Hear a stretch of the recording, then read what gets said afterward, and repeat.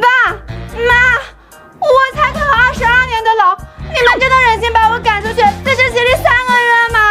我不行啊，我会饿死的。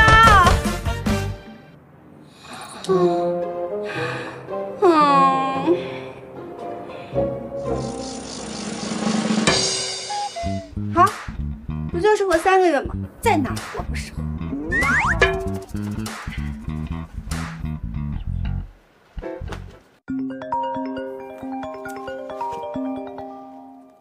哎，夏夏，我被我爸妈赶出来了，我可以去你家住3个月吗？小白咱妈应该没有意见吧？四宝，你爸刚给我爸妈打过电话，所以我爸这么过分啊！那我接下来可怎么活？我1个月至少得花30万，我上哪去找月薪30万的工作啊？说到工作，你还记得我那个高富帅总裁的小舅舅吗？他现在高薪招老婆，月入100万。地址在哪？我这就去应聘你的小舅妈。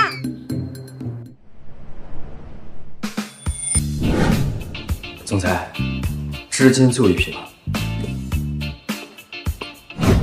别选吧，喜欢哪个，明天就给你带回家当夫妻。你想气死我呀？啊？想让我早点用上你给我买的那个金丝楠木棺材，然后吹嘘你仅剩的那点孝心啊！四宝，我小舅舅可是海城首富，而且一脉单传，至今30了都没结婚，可把我曾祖父愁坏了。你说你小舅舅长这么帅，为什么不结婚呢？难道有问题？听说是。所以你要是成为了他的老婆，不用履行义务不说，而且每个月至少100万零花钱。哎呀，你钱的多俗套呀！我主要是喜欢你小舅舅高贵的灵魂。我现在就送你进去。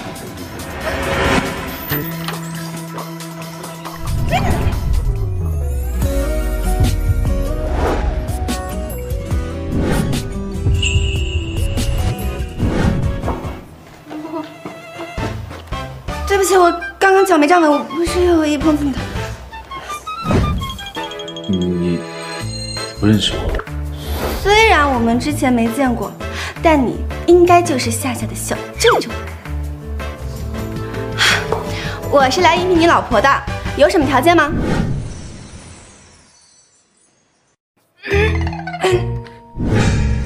子宝，你这也太直接了。为什么来应聘我的妻子？夏夏说包吃包住，月薪100万，我没钱又没地方去，所以你可以收留我哦。可以吗？完了，小舅舅不会生气将我们丢进海里喂鲨鱼吧？你得答应我2个条件。行，你说。1，婚期为1年，1年之内不允许向任何人公开你是我妻子的身份。没问题。还有一个嘞。让爷爷认同你。嗨，爷爷你好，我是你的孙媳妇沈慈雨。啊，我不仅会好好照顾阿渊的，我还会给您生个曾孙子。您只要每个月给我这个数就行。1个月500万，哈哈哈，不成问题。只要你们2个把结婚证摆在我面前，我额外再给你们5000万，立马兑现。我想说1个月50万就好。爷爷，以后您就是我亲爷爷。我过2天就跟阿渊一起回去看您。行，那你保重身体，然后有空我们去。小舅舅，你家里人真好。小舅妈，这不得请吃饭？请啊，既然我们都要结婚了，那留个联系方式不过分吧？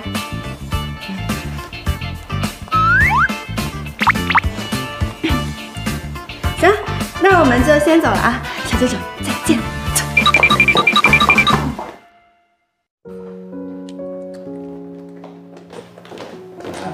您等了这么久，终于要选择离开经理了，真是我不懂，你为什么能提出那点歉意？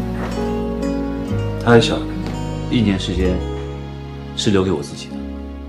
如果他不喜欢我，想离婚，至少可以拿走我一半家产，不会比任何人过得差。我们总裁真是个痴情人。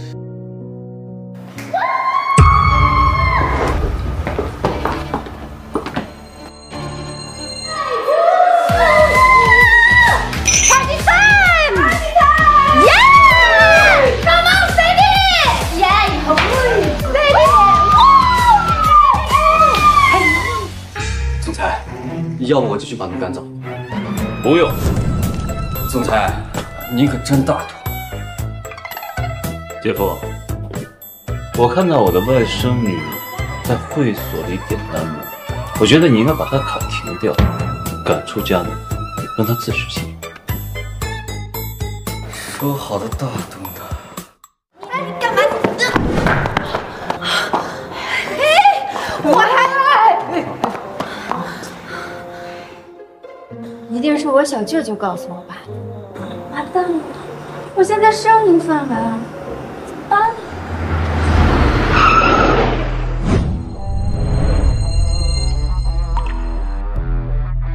沈思雨，过来。怎么了？明早10点，民政局门口，不见不散。收到。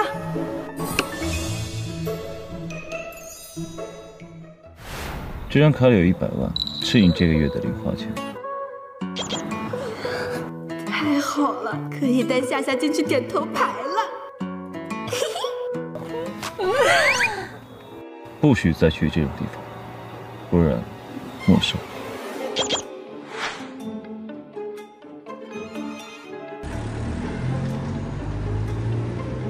他怎么知道我心里在想什么？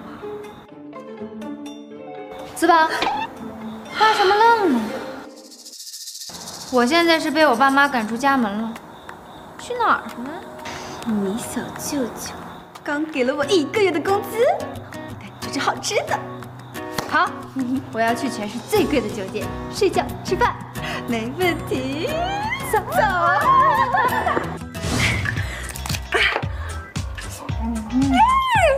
真香！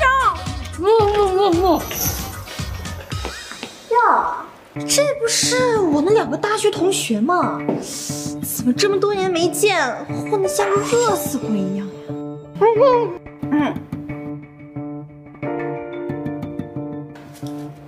哎呦，才几年没见，都这么老啦？我这是已婚女人的成熟味，懂不懂？哪像你们，没人要。沈思雨，你是校花又怎么样？还不是被林玉像狗一样的抛弃了？被人甩的滋味儿爽吗？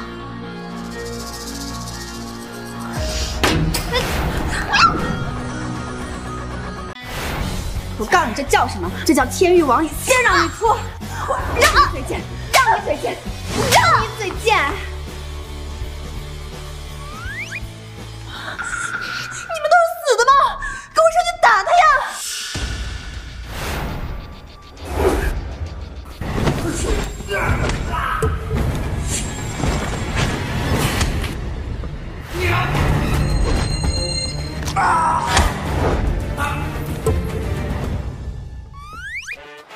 活该！你们2个废物，给我滚！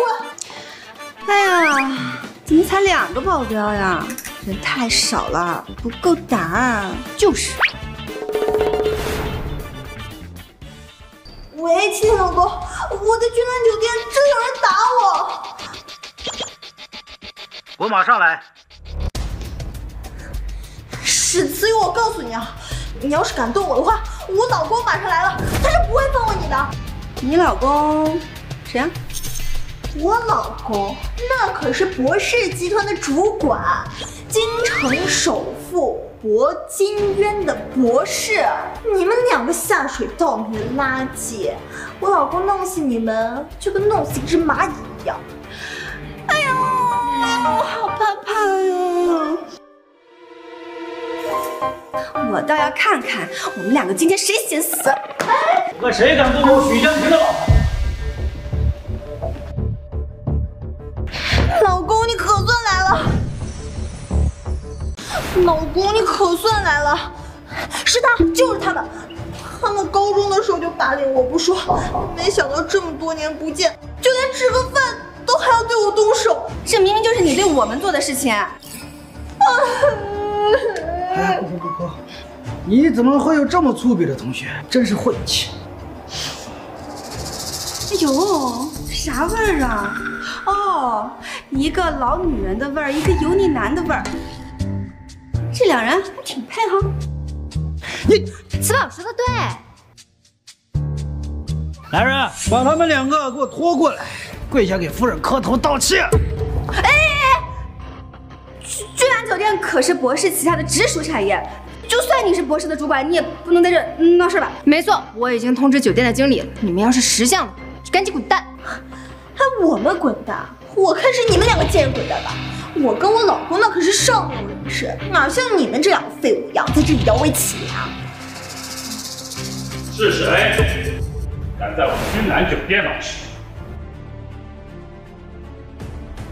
经理，就是他们挑事儿，让他赔钱。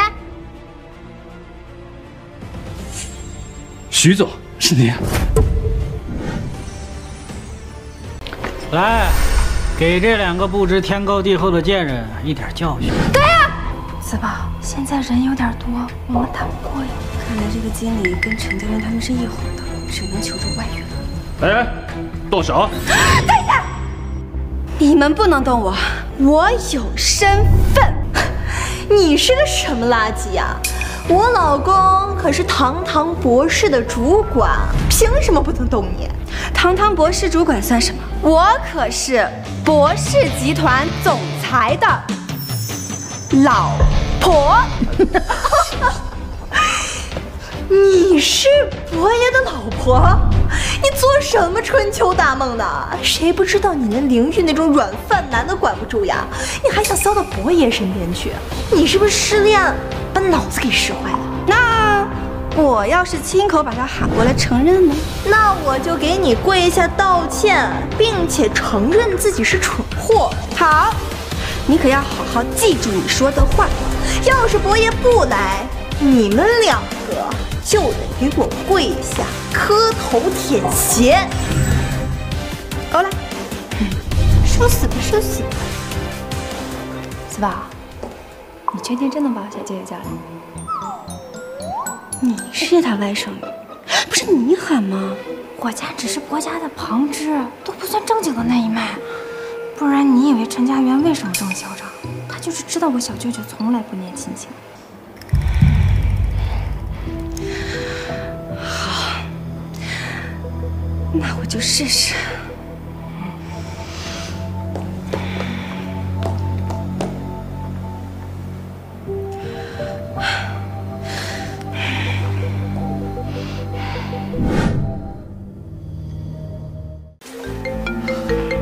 存在，有个备注512的给你打电话。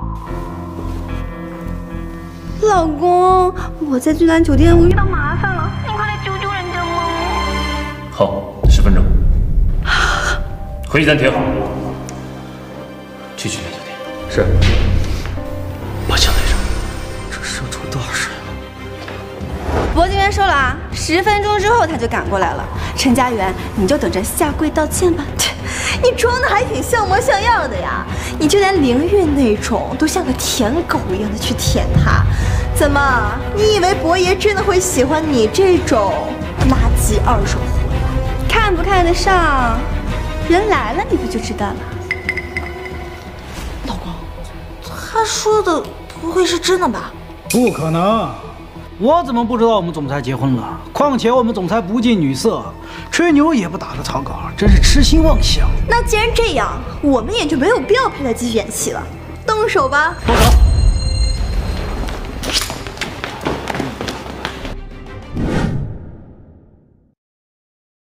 你们怎么说话不算数呢？弱者才需要讲道理，而强者本身就是真理。宝贝说的真棒，这两个长得还不错，你们先动手，完事再好好享受享受。赶紧动手！四宝，现在怎么办呢？既然他们不讲道理，那就只能打了。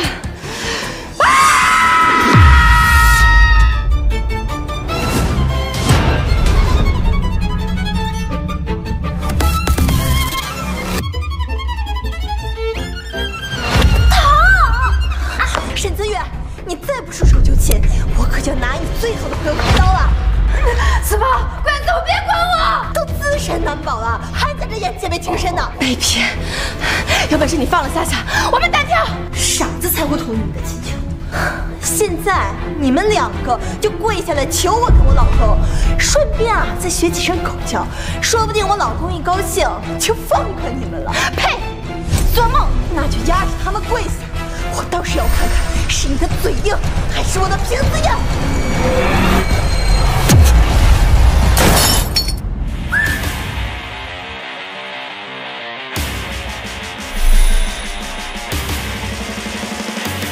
谁敢欺负我的人？